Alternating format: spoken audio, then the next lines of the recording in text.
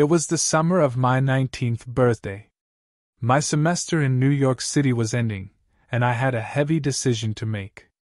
I could either stay in the city for the summer and sleep on the streets until the dorms reopened, or I could go live with my then-girlfriend and her mother in a tiny one-stoplight town in Pennsylvania. I had whittled down my possessions to what I could carry through the streets and on the subway, but it was still too much. On top of that, I was young, far from street savvy, and had no friends in the city. Everyone back in Pennsylvania was urging me to make this safe choice, so even though the last thing I wanted to do was return to the place I had fled less than a year ago, I relented. That house was far from safe. On the outside, it looked storybook quaint. A cute red ranch house nestled in the pine forest with a beautiful blooming dogwood on one side, and a crimson Japanese maple on the other. My girlfriend's mother, Marge, was equally as charming at first, graciously opening her home to me even though I knew she too was struggling.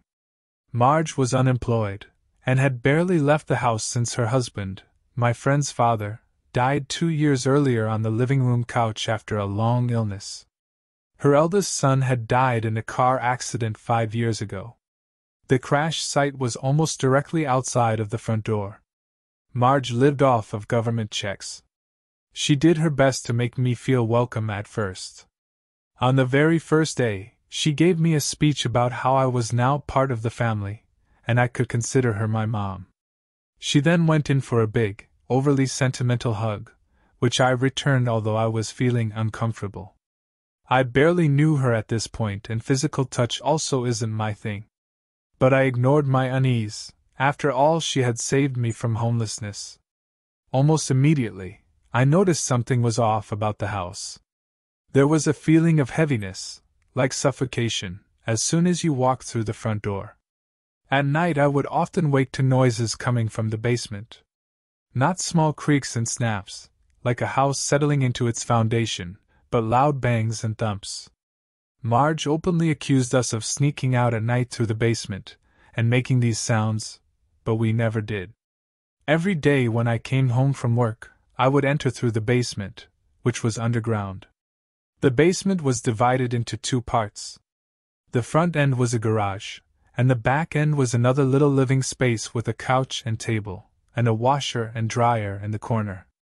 A thin wall with a huge window and glass door separated the two. Every day I would return from work and pass that empty black window and door to ascend the staircase into the kitchen. As I neared the top of the stairs, the walls would close in on me. The air became heavy and the hairs on my neck would bristle. It was like someone was standing behind my shoulder, watching me. I would always fumble with the knob to the kitchen because I was in such a rush to get out of that basement. I didn't think much of any of this until midsummer. One evening, my girlfriend and I returned from a trip to the city to find Marge sitting on the couch alone, in the dark. She was at her wit's end. There had been recent contention between us over a car I had just bought. She had wanted to put it in her name, so that I would be on her insurance.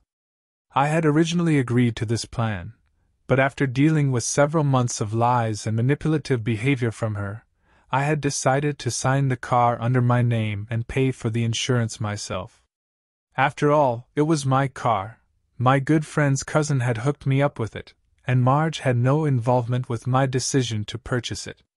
Marge tearfully accused me of not trusting her, not treating her as family. I replied that of course I didn't trust her. It takes a very long time to earn my trust, and she hadn't been behaving in a very trustworthy way. This opened a whole new can of worms. She pledged that she would someday earn my trust, even if it took years, and forced me to hug her again as she cried hysterically. She then started ranting about how there was a demon inside the house, how it was controlling her, growing inside of her, as she repeatedly grabbed at her stomach with clawed hands. This twisted speech lasted for hours, and all we could do was stand there and wait for it to end. I was watching a woman go insane right before my eyes. Somehow the conversation finally ended with Marge promising to me that she would never rape me like my parents had.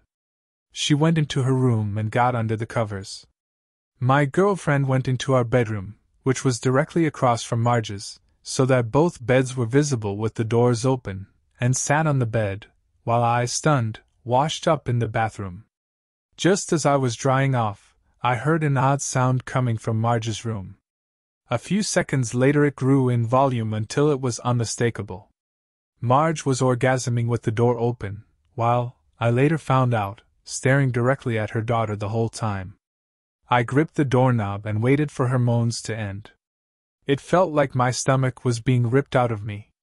That was the last night we slept upstairs. For the rest of the summer, we slept on a futon down in the cold, mouse-infested basement. Marge got worse by the day, her behavior becoming increasingly erratic and aggressive, especially towards my girlfriend. During several more rants, she expressed the desire to hurt us if we ever tried to leave her. I kept a knife within reach at all times. We tried to bring the cats down in the basement to live with us, thinking it would lighten the mood and help with the mice, but they wouldn't stop howling, or come out from behind the dryer, so we had to let them back upstairs. I began to have nightmares about a man in the basement. I would dream that he was peering through the glass window at us, and trying the locked door. I would wake up in a cold sweat most mornings. One day, my car was in the shop, so my boss gave me a lift home. When I pointed out the little red house as the one, she said, "That house?" and actually pulled over to the side of the road. She told me that a man had hung himself in the basement of the house many years ago, and that the house was cursed. I tried to laugh it off. I entered through the basement door as usual and couldn't help but look around and wonder where it could have happened. The ceiling of the basement was only 6.5 foot tall, and had no visible beams. Then I walked up the stairs. When I got to the top, that same old feeling of dread descended on me. On a whim, I switched on the light and looked up. There was a hatch above me I had never noticed before. The hatch led to an unfurnished crawlspace, and directly above the steps to the kitchen was a roof beam that could have certainly sustained the weight of a man. It was a question of living with the demon above, or the demon below. In the end, we ran away. Threw everything we could in our little car and hightailed it out of there before she could pull some crazy shit to stop us.